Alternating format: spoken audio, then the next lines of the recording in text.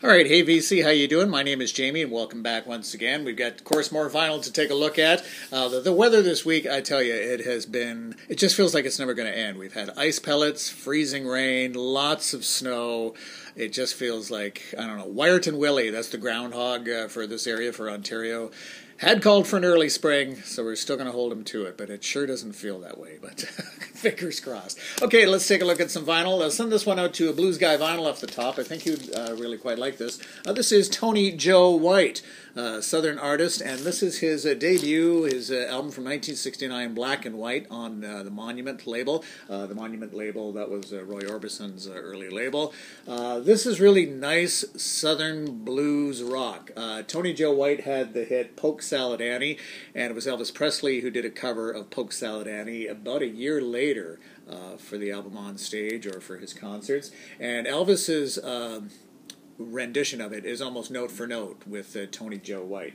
This is a great album overall. Side 1 is absolutely solid. It's got a great kind of southern rock kind of thing going on. Side 2 is okay. It's less successful.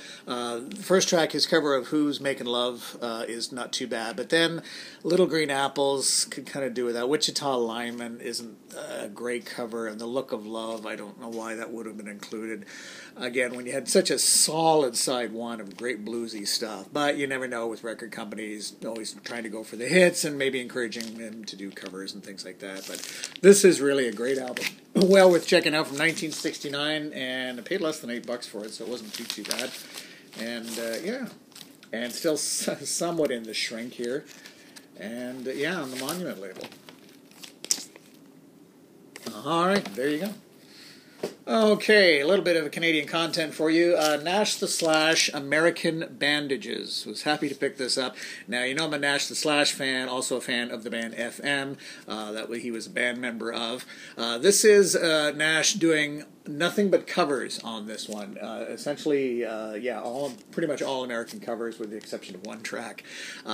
Increasingly, with Nash The Slash in his solo career, he was increasingly doing cover songs on a lot of his albums, like Dead Man's Curve and 19th Nervous Breakdown, that sort of thing. So it was inevitable that by his about 34th album that he would probably do an album full of covers, and hence American Bandages. I've always really enjoyed this cover. When they reissued this on CD, they did it with a different cover that I didn't really care for. I really prefer that cover. Here you can see all the covers that he does. Again, generally all American covers with the exception of Steppenwolf's Born to Be Wild.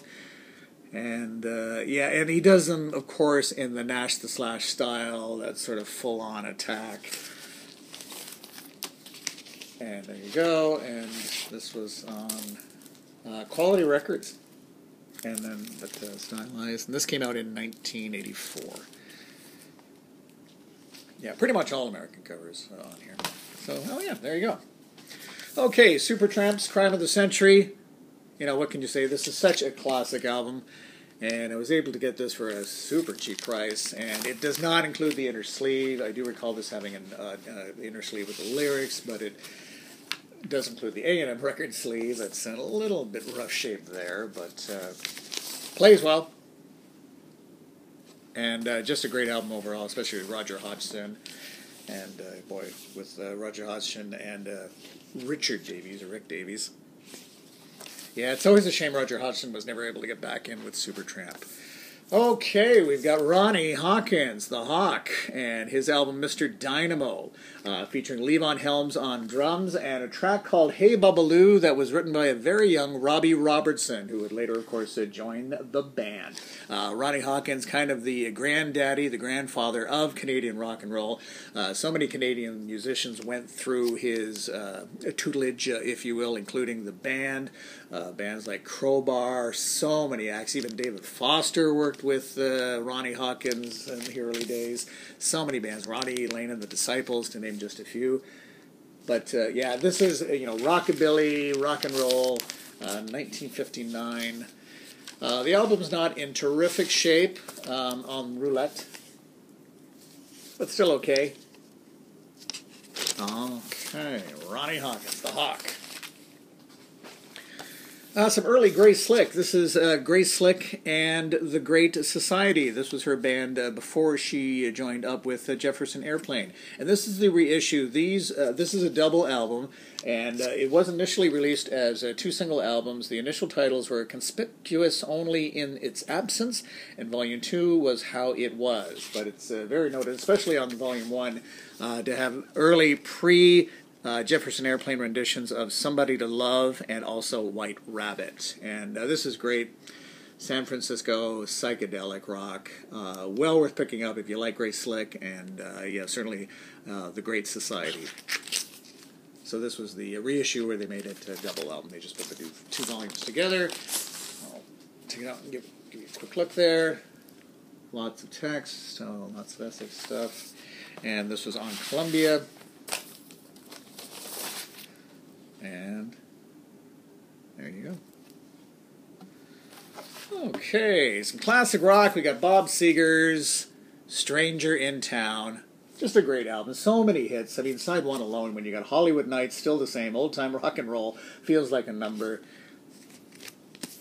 Solid Bob Seger overall. And certainly remember when this album came out, how huge it was. Such a huge album at the time.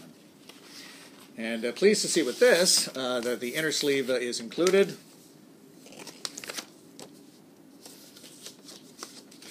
And plays very nicely, and do love the stylized label. Bob Seger and the Silver Bullet Band. And was very pleased to see that I'd forgotten about it, but it did include a picture insert as well. So Stranger in Town.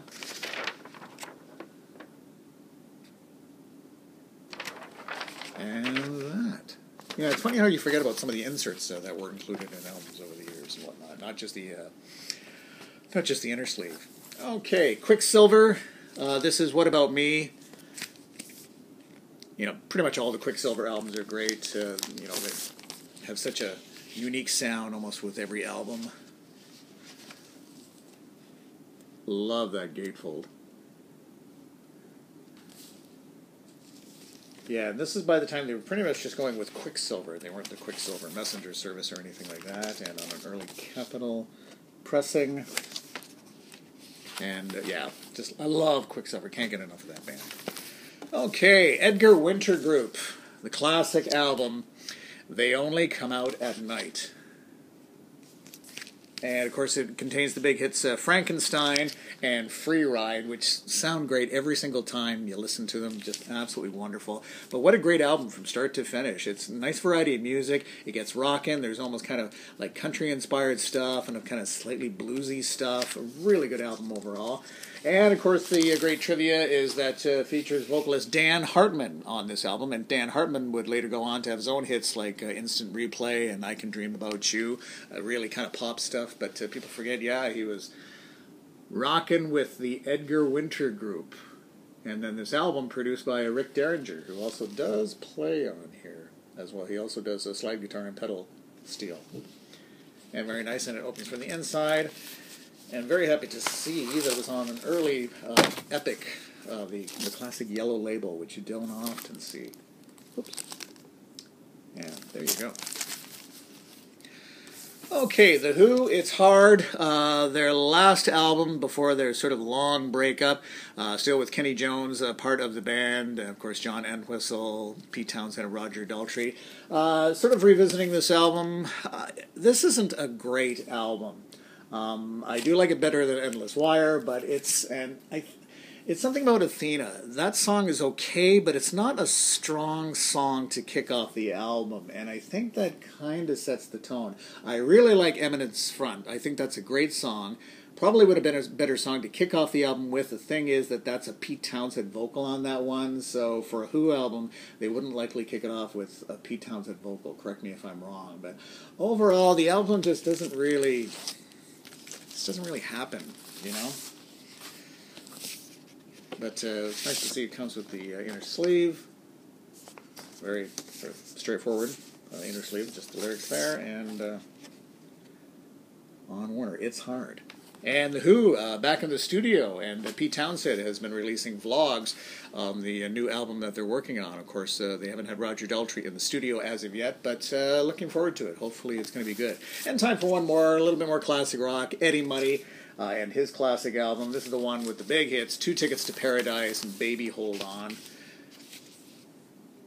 Just love that stylized cover there. You know, great radio-friendly stuff on, of course, Columbia. All right, so that's going to wrap it up for this one. Stay warm wherever you are, and we'll certainly chat again. And if you can, hit like and that bell notification thing, and hit subscribe, and certainly leave a comment, and we'll chat again really soon. Take care. Bye-bye.